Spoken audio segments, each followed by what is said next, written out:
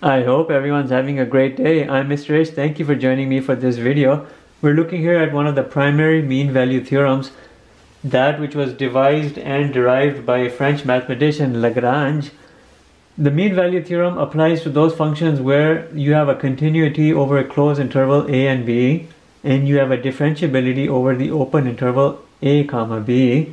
Normally, polynomial functions, rational functions, trigonometric functions, and radical functions automatically satisfy this, so long as these values here, a and b, fall within the domain of those functions.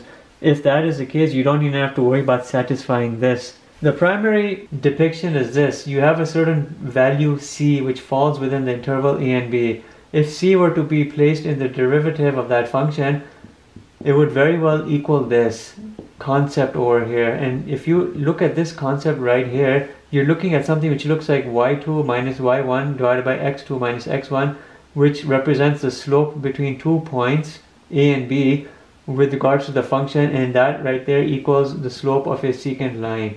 So there's a specific point out there which falls very well between the interval a and b. If you have an interval a comma b, there's some value c which is falling in between this.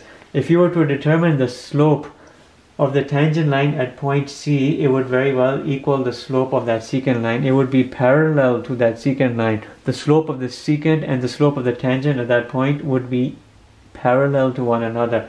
That is a good concept of an existence theorem, that within a certain interval for a function there exists a special quality, and that special quality is this. The slope of the secant line will very well equal the slope of the tangent line at some point in between and within that interval. How can you graphically show that to be the case? Well, you can. If you have some function which looks like this, here's my a point, here's my b point on the function, and you were to draw a secant line over here. That right there represents a secant line which connects between 2 points. Yeah, we're seeing a third point here, but very well that point could have been right here. Here could have been my a, here could have been my b. But at some point between this interval a and b, there could be a point C. If you were to look at this tangent line slope and you were to look at the slope of the secant line, they would be parallel to each other, and we know parallel lines have the same slope. So at that specific point, the slope of the secant line and the slope of the tangent line would be the same. So you have to find this specific point between an interval a and b where you can find that to be the case. And that case very well is easy for, I will say it again, polynomial, rational, trigonometric, and radical functions. What is the main significance of this mean value theorem? It is this, that it allows you to obtain information of a function, the parental function, by utilizing and analyzing information of its derivative. You are kind of thinking and working backwards. If you have a derivative and you have certain information of that derivative, you can go backwards and utilize that information to know more about your parental function. Let a certain function be x minus 2 sine x, and we have a certain closed interval, and let that be minus pi to pi. Within this interval for this given function, is there a certain value c such that it is an element of a and b, and it would have that property that we are looking at here, where the slope of the secant would be equal to the slope of the tangent at a specific point. We can find that out. The first thing you want to do when you're looking at these type of questions is just go for the derivative and write it out. What's the derivative of x minus 2 sine x? It would be 1 minus 2 cosine x. You have that part done. Another thing you want to do is just find f of a and find f of b and put those values aside. If you put f of a into this function, you have minus pi minus 0, and it would be just minus pi. And then you can do f of b, you can put pi right here, and in places of x, pi minus sine of pi is a 0, you just have a pi. You can also do b minus a and put that value aside. When you do b minus a, you have pi minus minus pi, you have 2 pi. And now what we do is we think about the mean value theorem in its equation format, and we have the derivative of the function c placed into that, and then we have f of b minus f of a over b minus a. When you place c into the derivative, you're placing the c value into the derivative. Here's my derivative. You're doing 1 minus 2 cosine c. I'm placing c into the derivative. I'm placing a variable into the derivative, and then I equal it to this. What's f of b minus f of a? Well, it's pi minus pi over b minus a, which is a 2 pi. simplify this out. You have a 2 pi divided by 2 pi, which is a 1. So I know now 1 minus 2 cosine c is equal to 1, minus 2 cosine c is equal to 0, cosine c is equal to 0, 2 going on the other side is zeros out, and c is equal to the inverse cosine of 0, which is a pi over 2. So there indeed for this function is a certain value c, and c here very well appears to be an element of a and b. It is very well an element of a and b, and we should ideally be using here circular parentheses because it's not equal to a or b, but it is within a or b. So this depicts it better. There's an element c which falls within a and b, but it is not either a or b, and that value is pi over 2 and very well falls over here. If you were to determine the slope of the secant line between minus pi and pi for this function, and you were to determine the slope of the tangent line at point C on your function, both would be parallel and they both would be the same. And that right there is the mean value theorem. The specific property exists such that there is a value c in this interval where the slope at that point c is equal to the slope of the secant. Let's do the same exercise with this function right here. F of t equals 3t squared plus 2t plus 5, a good polynomial function. You know the domain is minus infinity to infinity for polynomial, quadratic functions especially, and then you have this. Very well it would be continuous, very well it would be differentiable over that closed and open interval. Let's set the derivative aside and we'll have it right here. The derivative of this would be 6t plus 2, and then we can also do some of the other items. We can do f of a, here's my a, here's my b, we can determine that. You're putting minus 1 in here, you'll have a 3 minus 2 plus 5, which is equal to a 6, and then we can do f of b, which will be 1 going in here. We'll have a 3 plus 2 plus 5, which is a 10. We can do b minus a, which will be 1 minus 1, which will be a 2. Now we're looking for a certain c such that it would have a tangent line slope equal to the slope of this secant line over these 2 points. Is such a point existing? It should, but we'll find out.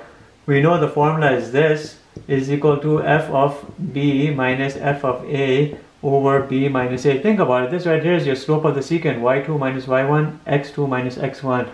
And you're looking here at the c value placed into the derivative of your function plus 2 should equal this quotient over here. What's f of b? It's a 10. What's f of a? It's a 6. What's this? It's a 2. 10 minus 6 is a 4 divided by 2 is a 2. All of this should equal to that. 6c plus 2 is equal to 2. 6c is equal to 0 and c is equal to 0. So there certainly is a point, and that point is 0. And 0 very well falls within a and b. C is certainly an element of a and b. This 0 falls in this interval, and at the point is 0 you would have a slope of the tangent line very well equal to the slope of the secant line for the function. The tangent line in terms of the derivative slope over there would equal the secant line of your function, and you have that point existing in this function. Let's look at this atypical function in terms of this mean value theorem for our last one. We have a 2e to the power of x plus 1. You know if you put a 0 in place of that x in terms of a y-intercept, 2 times 1 is a 2 plus 1. You have a y-intercept 0, 3. We don't have to really mark it down, but because this coefficient 2, it would make a pretty steep here exponential function. You would see that to be the case. We have an interval minus 2 to 2. That's a closed interval. It's not your typical function like the polynomial, radical, rational, or trigonometric, but it indeed is a function with a minus infinity to positive infinity domain. Minus 2, 2, whether it's closed or open interval, very well falls in there. It should be continuous and it should be differentiable over that closed and open interval, so it satisfies the first 2 conditions. Anyhow, let's start here with the derivative of this. It will be 2e to the x. That's what it would be. And then we're looking here in terms of f of a. We have a minus 2. You can say that 2e to the minus 2 plus 1. And then f of b is going to be 2e to the 2 plus 1. b minus a would be 2 minus minus 2, which would be 4. We're not drawing anything to scale, but this is minus 2 and this is 2. If you had a 2 points over here, your secant would look very much like that. That's the slope of the secant, which you would understand and analyze from right here, a certain slope of that secant line. But that right there is my secant line from my A to B point. You know, you have to look at something like this in terms of your formula f of b minus f of a over your b minus a, which right here is your slope of the secant line formula. The derivative here is 2e to the x, but here we have to put a c into the place because we'll solve for that c. 2e to the power of c is equal to all of this. What's f of b? Well, it's going to be 2e squared plus 1. What's f of a? It'll be 2e to the minus 2 plus 1. What's b minus a? It'll be 4. What we can do here is take the 2 on the other side. When you take the 2 on the other side, it'll divide with everything, and this 4 will become an 8. Another thing we can do is actually solve for the c. You bring in the natural log. C is equal to the natural log of e, which is meaningless, but it will be equal to the natural log of this entire quotient. Because you know the properties of natural logs, it's going to equal the natural log of this entire quotient. So let's write it out. Natural log, and we'll put it here better. 2e squared plus 1 minus 2e to the minus 2 plus 1 all over 8. What I want to do here in terms of the c value is utilize my scientific calculator and compute this quotient, and I'll put the quotient over there. I'll basically work in this direction and divide everything by 8. This entire quotient is equal to 1.8134, and then I have to do the natural log of that to get the c value. When I do, I get 0.595, but 0.595 I'm going to round to 0.6. Between minus 2 and 2 there's a certain value. If this right here is 1, 0.6 is right here, and here's 0.6 in terms of the x-axis value. Here's minus 2, 0.6 falls very well in between. If you do a tangent line at 0.6 on your function, right, you will get a tangent line which is parallel to your secant line, and there it is. We have in this function indeed a specific point between minus 2 and 2 which has the specific and special property that the slope at that specific point, the slope of your derivative at point C, is equal to the slope of the secant. The slope of the tangent is equal to the slope of the secant. Very well, C is an element of A and B, and it fulfills that specific criteria. And this question has been completed. The video is completed. So keep in mind the mean value theorem. We're looking here, examining at a specific property where you have a point between an interval. That point, the slope of the tangent is equal to the slope of the secant over that interval. Thank you. Have a nice day. Bye.